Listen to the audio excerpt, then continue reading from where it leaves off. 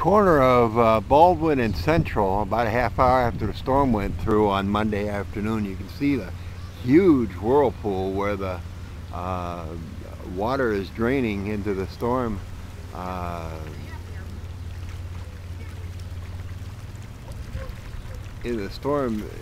drain there.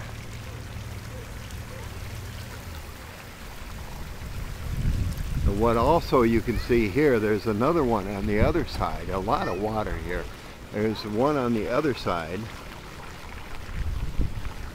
And you can see water bubbling up. I don't know whether I can get a close enough focus or not. You can see water bubbling up on the street in the middle there, through the manhole covers. There's one closer here where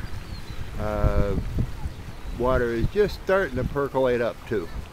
This is the 300 block of South Street. You can see some kids down playing at the intersection down there where Marion Street is.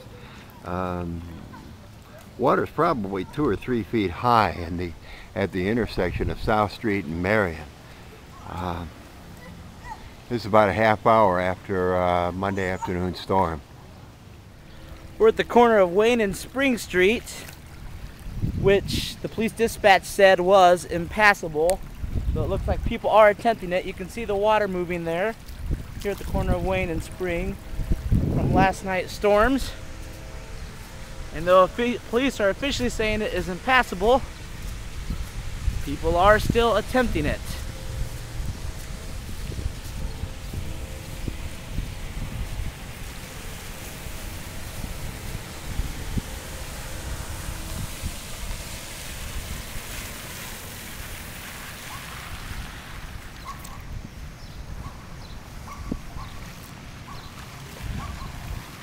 You can see how deep the water gets just by looking here.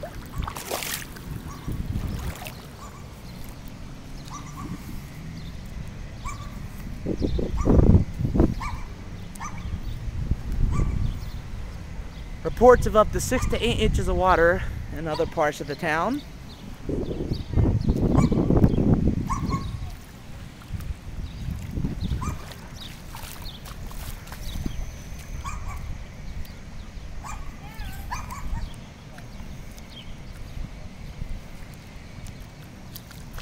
Here is Spring Street, right beside the armory. You can just see how much water is getting picked up just by walking through it.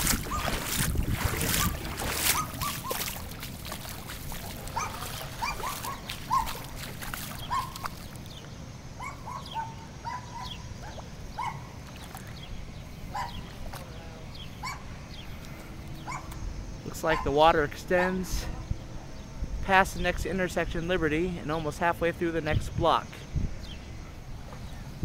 We're here at the corner of Liberty and Spring now, and the water is getting deeper, well above the foot. As you can see, the water keeps going.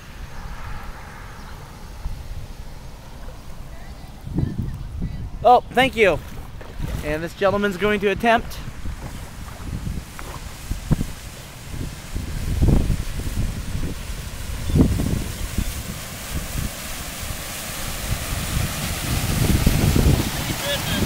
It is.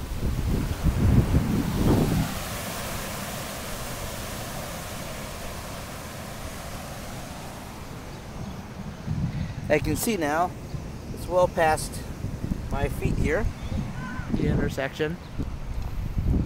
Here comes the City of Bluffton truck.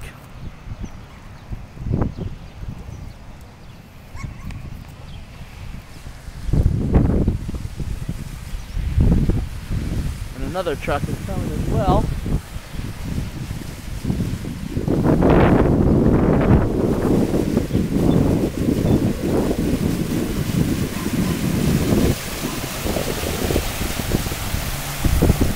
That truck coming from the west is backing up.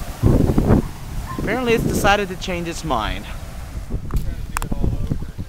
At the corner of Mulberry and Ohio Street, another high water area, cleaning the storm sewers, rakes in hand. Water is not quite as high as it is at Spring Street, but still.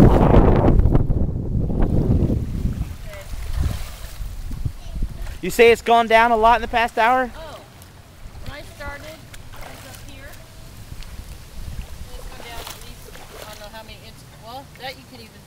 Could you point to that spot one more time, where it was earlier? So about an hour ago it was there, close to the stop sign, basically. Correct. A gentleman was here and we helped him get out because it was up to the door. So earlier the water was up to the door? Yeah, him and his kid got out and they... Oh, okay, so he had a kid with him. Yep. Okay. He'd be able to get through now, but yeah, as you get up here in the middle, it's a lot more deeper. So originally it was about up to this door, you said? Yeah. Boy, it has gone down quite a bit then. If you look in the back of it, well, even up here, you can see where the watermarks are, where it was is. Yeah, probably about right in here is where it was. Okay. Yeah, right there. All right, so they got out and. There was a red car here earlier, but they got out probably about 20 minutes ago. All right. Well, our first call was out on West Dustman Road, and it was a lot worse than what is here on Washington Street. There was a lot of cars getting stuck there. Okay. Looked like they were being drifted off into the field as well. All right. But that, like I said, was about an hour ago. Then we got the call to come to the 1200 block of West Washington. Which is where we are now. Yes, and 2 cars initially was stranded here. We got there was a red car that was here. We got them out, but they were a little higher than the black car that you can see now. Yeah. Which the water has gone down significantly. But also when we first got here, 2 of the homes had started seeing water spurting out of their sinks, their tubs, their toilets. Okay. And then we had 2 other homes which had gotten that as well. So. All right. Other than that, now, like I said, the water's starting to finally go down, and the drains are starting to be a little cleared up a little better. So. Indeed. We'll see if this car can make it through. I think they can. I think so. I hope so. Yeah. Looking like it.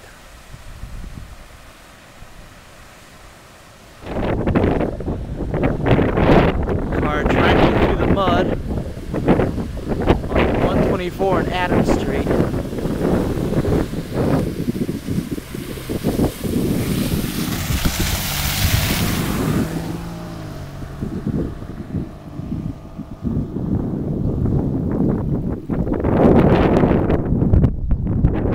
See the sludge, field runoff.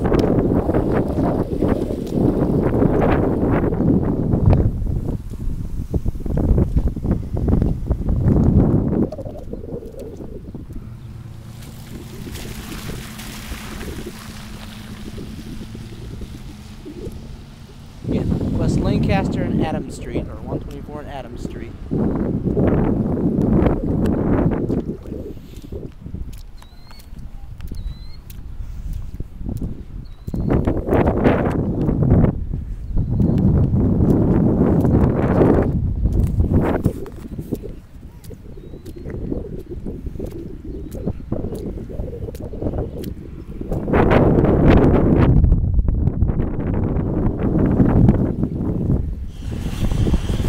Semis are making it through no problem, though one police officer did say that a compact car tried to get through, or a smaller car at least, and had no such luck.